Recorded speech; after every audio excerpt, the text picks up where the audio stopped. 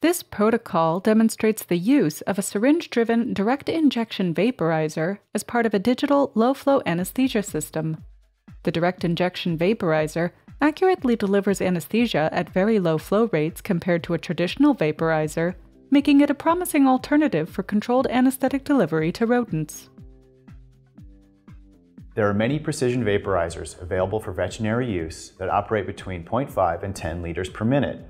These flow rates are not ideal for rodents as the range is well above their small respiratory minute volume. The main advantage of this vaporizer is that an animal can be maintained with a nose cone using a flow rate as low as 1.5 times the animal's minute volume. Thus, a 30-gram mouse can be maintained at a flow rate as low as 52 milliliters per minute.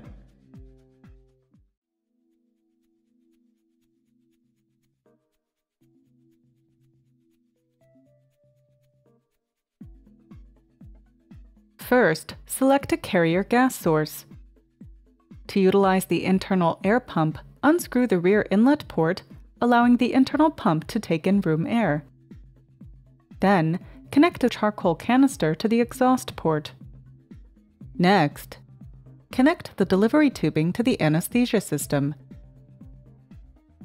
Use the color-coded clips to designate the branches for the nose cone and the induction chamber. Open the clamps to direct airflow to the chamber. For physiological monitoring, connect the pulse oximeter pause sensor to the back of the low-flow anesthesia system.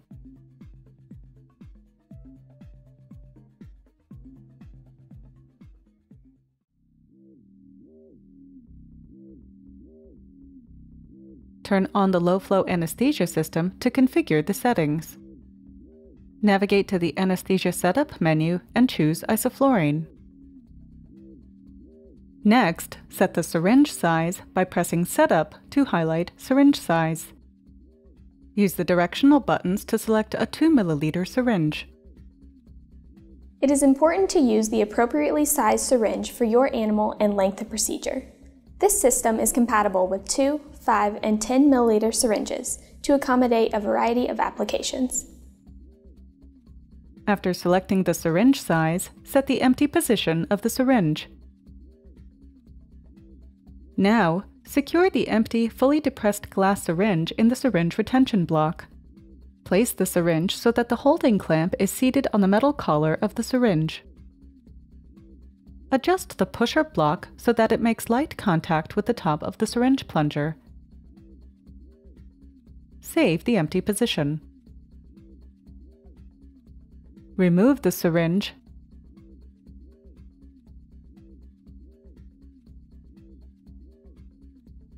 and then fill with isoflurane using the bottle top adapter. After filling, place the syringe back into the retention block and attach the delivery tube. Next, prime the anesthetic delivery tubing by pressing the directional buttons. The system will depress the syringe until the anesthetic travels into the vaporizer block. It is important not to overprime the syringe. Once all settings are made, enable anesthesia delivery. Now select the air supply to room air and the minute volume to 250 milliliters per minute. For physiological monitoring, set the minimum detected heart rate to mouse.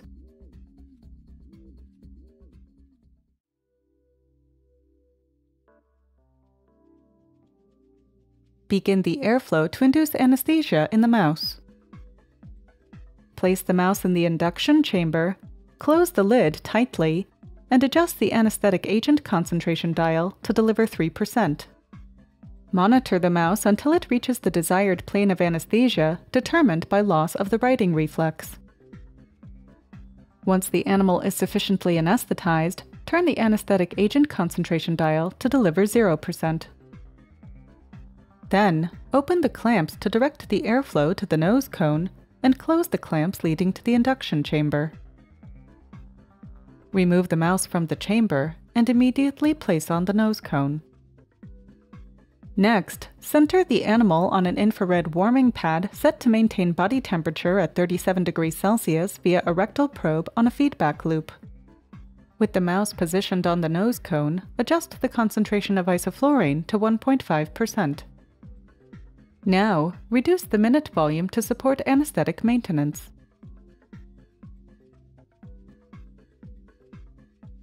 Confirm the depth of anesthesia as determined by a lack of withdrawal reflex during an interdigital pinch. Apply ophthalmic ointment to the eyes to prevent dryness during anesthesia. Begin physiological monitoring by placing the sensor over the pad of the hind paw. Position the sensor so that the red light illuminates the paw. Display the octave wave in order to visualize the sensor signal.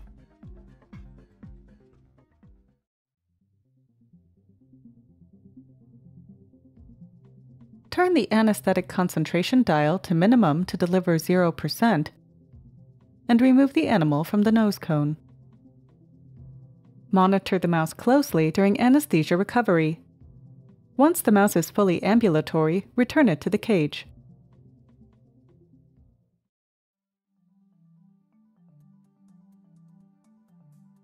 This figure shows the amount of isoflurane used in milliliters for 3 different 6 to 7 week old C57 Black 6 female mice over 1 hour of anesthesia maintenance using the digital low-flow anesthesia system.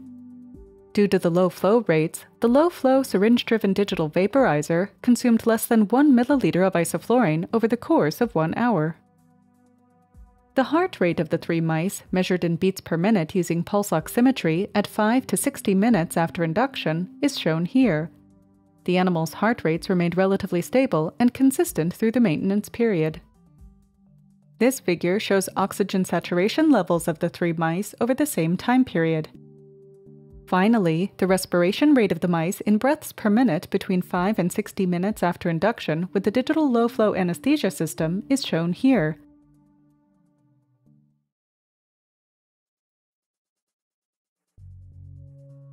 The internal air pump offers users the option to anesthetize animals without requiring a compressed gas source.